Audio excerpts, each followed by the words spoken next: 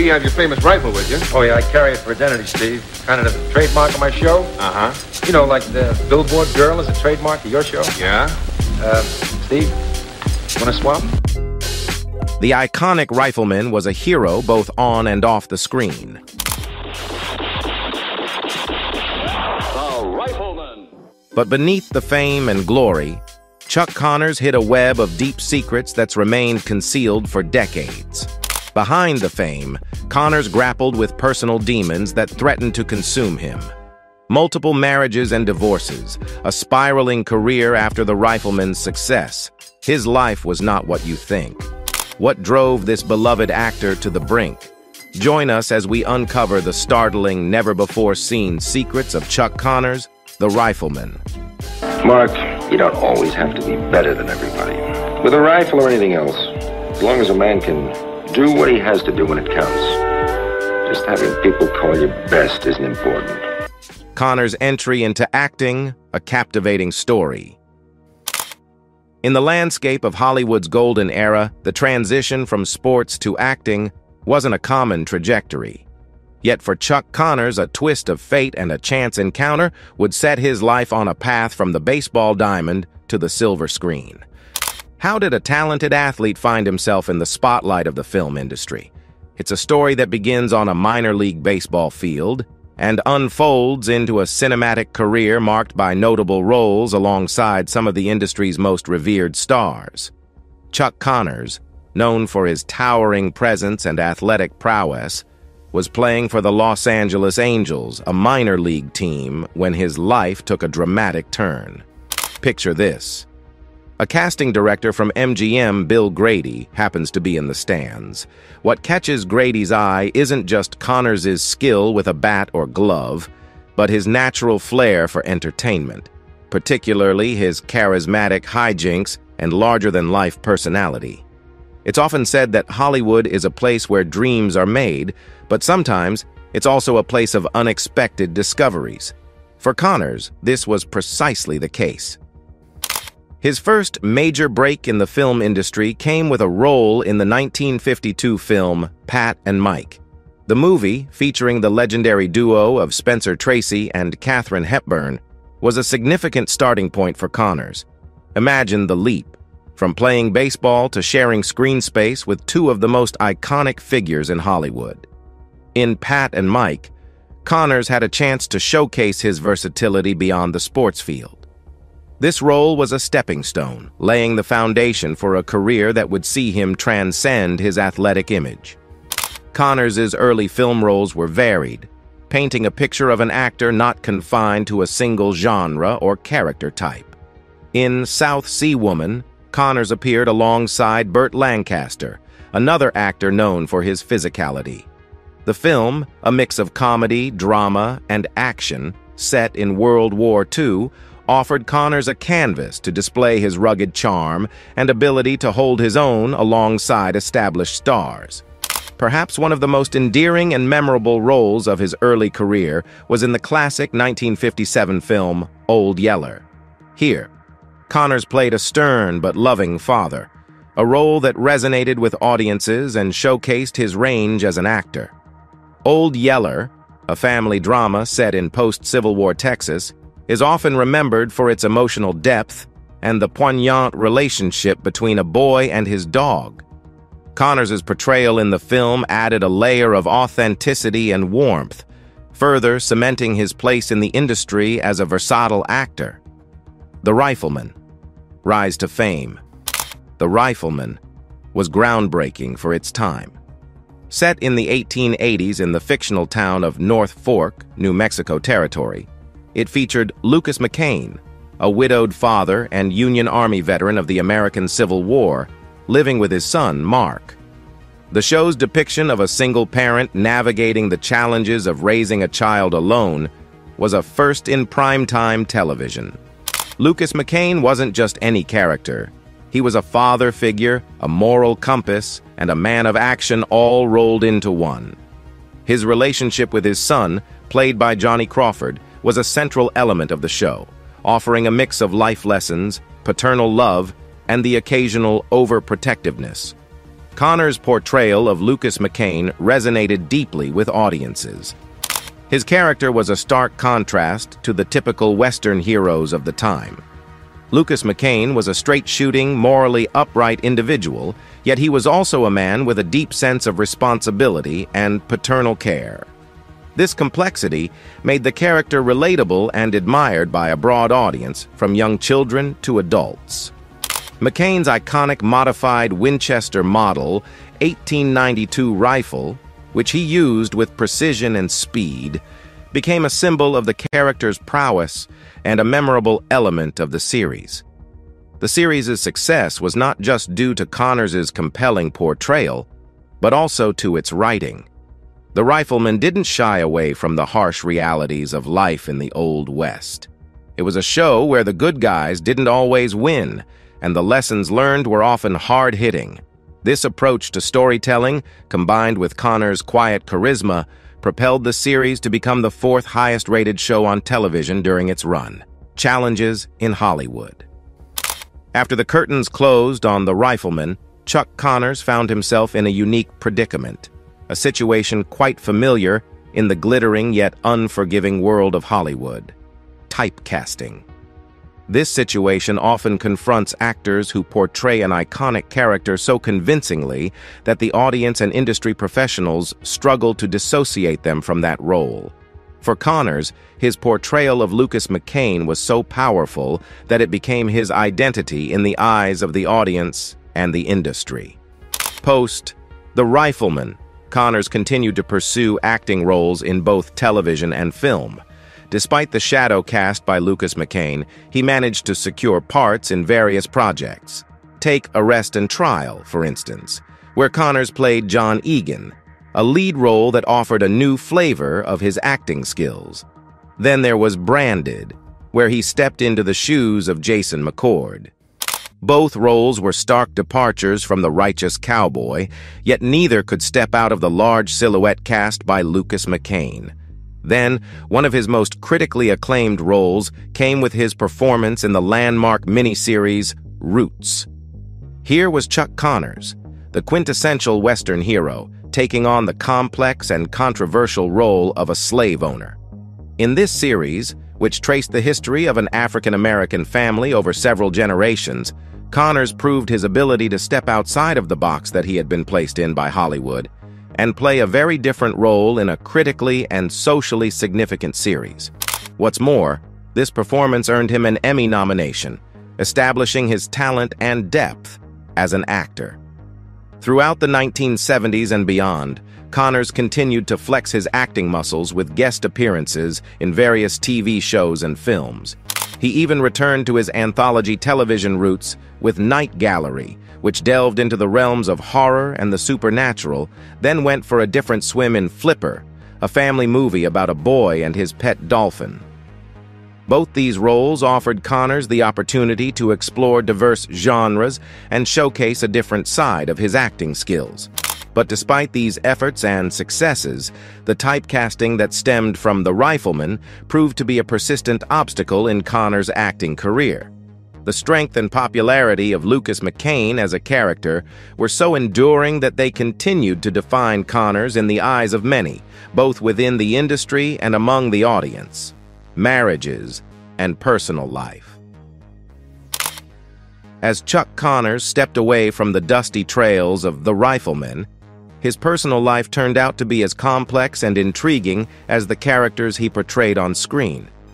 His marital journey, marked by 3 marriages, and his off-screen escapades painted a stark contrast to his wholesome television image. Connors' first walk down the aisle was with Elizabeth Jane Riddell, a romance that blossomed from a chance encounter at one of his baseball games.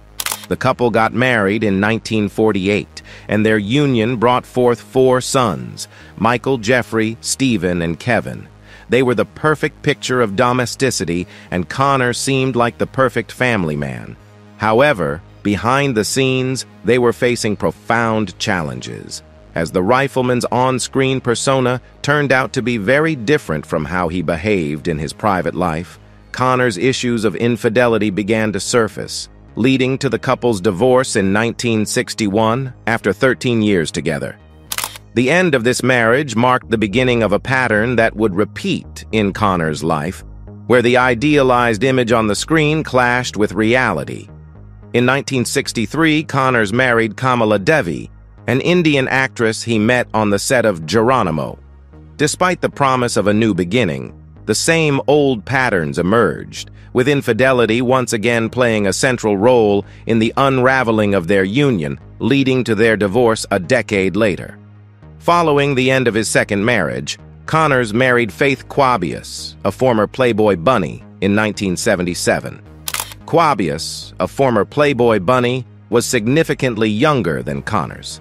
This marriage, like his previous ones, was short-lived, ending in divorce 3 years later in 1980.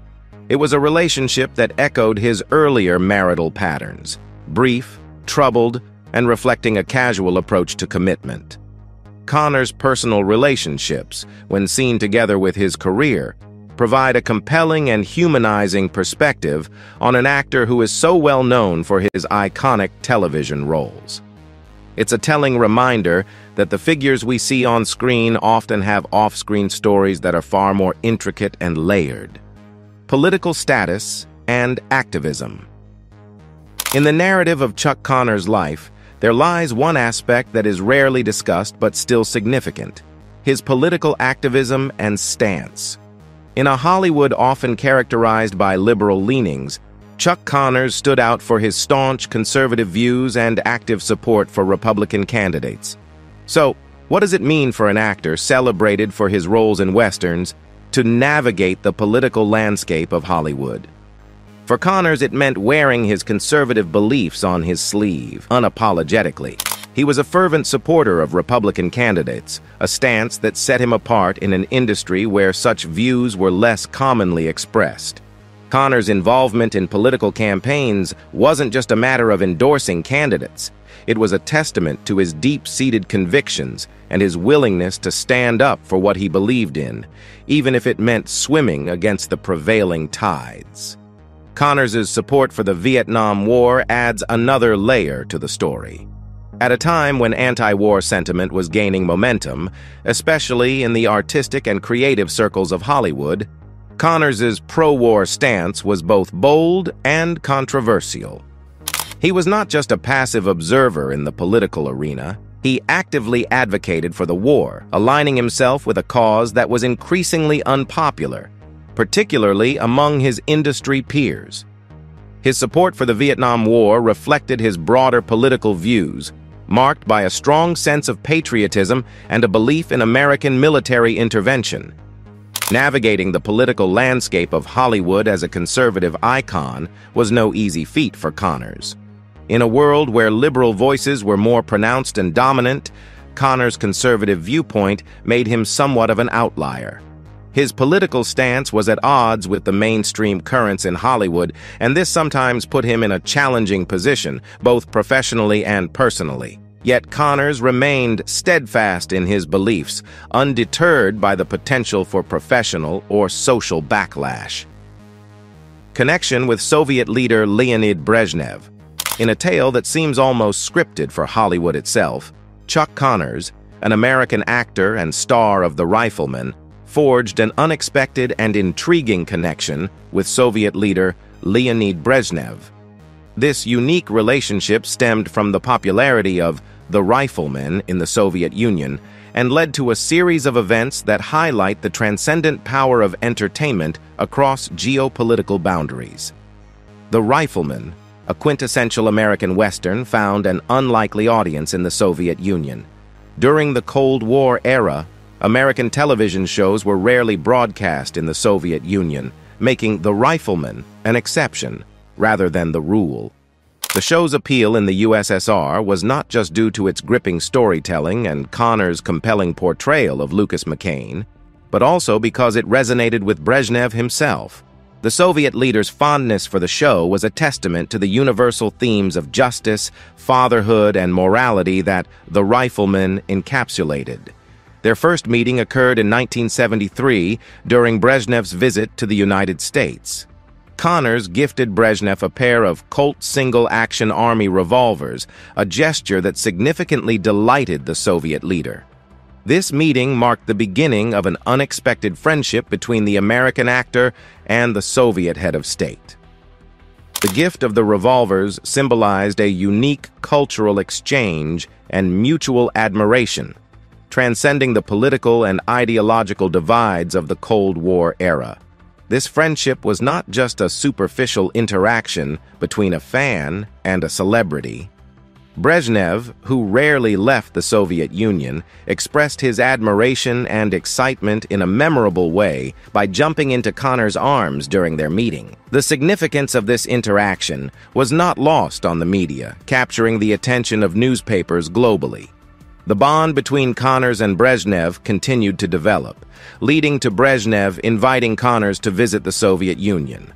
Connors' relationship with Brezhnev was so significant that, upon the Soviet leader's death in 1982, Connors sought to be part of the official U.S. delegation to attend his funeral, a request that was ultimately denied. Connors' desire to attend the funeral was a reflection of the genuine bond that had formed between the two men, transcending their roles as representatives of opposing superpowers. Connors' connection with Brezhnev was more than just a curious footnote in his life. It underscored the power of cultural diplomacy and the role of entertainment in building bridges across seemingly insurmountable divides. The friendship between the American actor and the Soviet leader serves as a reminder of the common humanity that can be found even in the midst of political tension and ideological conflict. It highlights how cultural exports like television can have far-reaching and unexpected impacts, fostering connections and understanding between people from vastly different worlds. Early life and athletic beginnings. Chuck Connors, a name synonymous with rugged charm and on-screen heroism, began his journey in the humble neighborhood of Bay Ridge in Brooklyn, New York.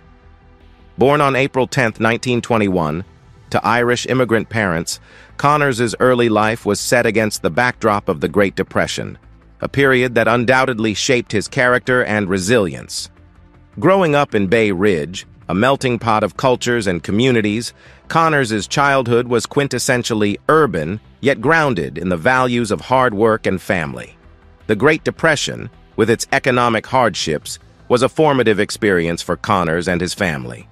Despite these challenging times, Connors' parents instilled in him a sense of determination and the importance of striving for excellence. Connors' athletic prowess was evident from a young age. As a teenager, he attended Adelphi Academy, a private preparatory school in Brooklyn, where he first showcased his remarkable athletic talents. It was at Adelphi Academy that Connors earned an athletic scholarship, a testament to his skills in various sports, including basketball and baseball. This scholarship opened the doors to Seton Hall University, a pivotal chapter in Connors' athletic and academic journey. At Seton Hall University, Connors continued to shine as a multi-sport athlete. It was here, on the baseball fields of Seton Hall, that he earned the nickname Chuck. The origin of this nickname is rooted in his habit of encouraging pitchers with shouts of "Chuck it to me." This catchy phrase, emblematic of his enthusiastic spirit, soon caught on with his teammates and spectators, and the name Chuck stuck with him for the rest of his life. Connors' time at Seton Hall was interrupted by World War II. Heeding the call of duty, Connors joined the United States Army. During the war, he served as a tank warfare instructor, a role that required discipline, leadership, and a deep understanding of military tactics. His service in the Army was not only a demonstration of his patriotism, but also a period that honed his leadership skills and resilience. His journey from the streets of Bay Ridge to the fields of Seton Hall and the battlefields of World War II was the prologue to a life that would later unfold in the bright lights of Hollywood and the annals of television history. Professional sports career. Chuck Connors' transition from a World War II veteran to a professional athlete is a story of remarkable talent and versatility. Post-WWI, Connors embarked on a dual-sport career that would set him apart as one of the few athletes to play in both Major League Baseball and the National Basketball Association. Connors' journey in professional basketball began with the Rochester Royals, now known as the Sacramento Kings. His stint with the Royals was a significant step in his athletic career, showcasing his skills on the basketball court. However, it was with the Boston Celtics, a team he joined for the 1946-1947 season, that Connors would make history. In a remarkable feat, Connors became the first professional basketball player to shatter a backboard. This occurred during pre-game practice before the Celtics' first home game of their inaugural season. The incident was not only a testament to Connors' physical prowess, but also marked a unique moment in basketball history. Connors' passion for sports was not limited to basketball. His true love lay in baseball, a game he had cherished since childhood. This passion led him to a career in Major League Baseball, starting with a stint on the practice squad of the Brooklyn Dodgers. His dream of playing for the Dodgers, his boyhood heroes, was realized, albeit briefly. Connors played in a single game for the Dodgers before being sent back to the minor leagues, specifically to the Montreal Royals. His time in Major League Baseball also included a season with the Chicago Cubs in 1951, where he played 66 games as a first baseman and occasional pinch hitter. While Connors' athletic achievements in baseball were modest compared to his acting career, his involvement in professional sports was a significant chapter in his life. His brief but eventful stints with the Brooklyn Dodgers and the Chicago Cubs in the major leagues were milestones in his sports career. They were a symbol of his dedication and love for the game, even as he transitioned towards a new career in Hollywood. Continued athletic involvement. Chuck Connors, an actor who seamlessly transitioned from professional sports to Hollywood stardom, never lost his connection to the athletic world. This ongoing bond with sports was most notably demonstrated in 1966, when Connors played a crucial role in resolving a major labor dispute in Major League Baseball, specifically involving the Los Angeles Dodgers players. In 1966, the Dodgers players, led by stars like Don Drysdale and Sandy Koufax, were embroiled in a contentious strike over the reserve clause, a contractual stipulation that essentially bound a player to a team indefinitely. This strike threatened to disrupt the entire season, posing a significant challenge to the league's operations and the players' careers. Enter Chuck Connors, a former professional athlete with a unique understanding of both the sports and entertainment industries. His efforts helped bridge the gap between the players and team management, leading to a resolution that allowed the 1966 season to proceed. This episode in Connors' post-Hollywood career is a striking example of how his love for sports continued to influence his life, highlighting his unique position as someone who transcended the boundaries of sports and entertainment, understanding the nuances and needs of both worlds. Connors' ongoing love for sports was not limited to his involvement in resolving disputes. He remained an avid sports fan throughout his life, often seen attending various sporting events. His presence at games, whether baseball, basketball, or others, was a testament to his enduring passion for sports. This ongoing engagement with the sports world was a part of who he was, intertwining with his identity as much as his roles in Hollywood. This aspect of his life story adds another layer to the narrative of a man who navigated his way through two highly competitive fields with equal passion and commitment: health issues and death. The final chapter in the life of Chuck Connors, a man renowned for his roles in sports and on screen, was marked by a battle with health issues, ultimately leading to his death in 1992. His journey from an athlete to a celebrated actor in the entertainment industry was not just a tale of success and fame, but also one of personal challenges, particularly his health struggles stemming from a heavy smoking habit. Connors, like many of his era, was a heavy smoker. This habit, prevalent and less stigmatized at the time, would have a profound impact on his health. The dangers of smoking, now widely recognized, were less understood during much of Connors' lifetime. Unfortunately, the consequences of this habit caught up with him later in life. In a poignant twist of fate, the man who had portrayed so many strong, resilient characters on screen found himself in a vulnerable fight against lung cancer. Despite his illness, Connors' spirit and resilience remained strong. He faced his health challenges with the same determination that he had exhibited throughout his life. However, lung cancer is a fierce opponent, and in November 1992, Chuck Connors passed away.